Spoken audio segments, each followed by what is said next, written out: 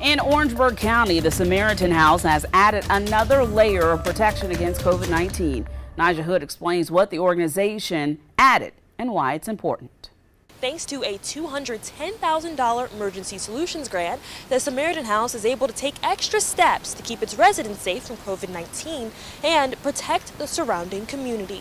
We need to do some added precautions here to ensure that we remain open during the pandemic for the homeless population in Orangeburg County.